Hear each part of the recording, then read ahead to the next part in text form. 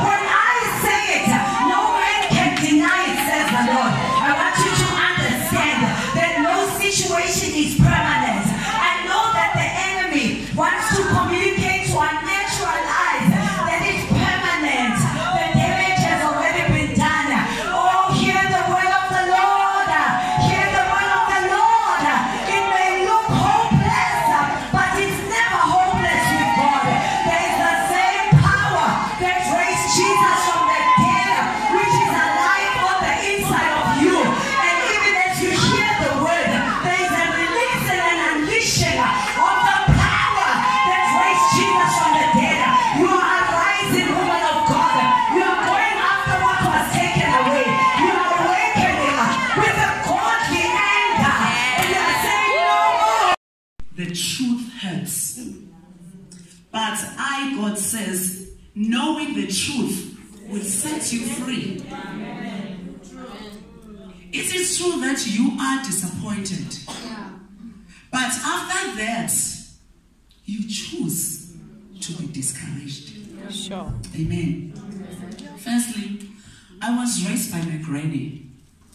My mom was very young. I hated males with my whole heart. When the guy was greeting me, I was like, so I'm funch.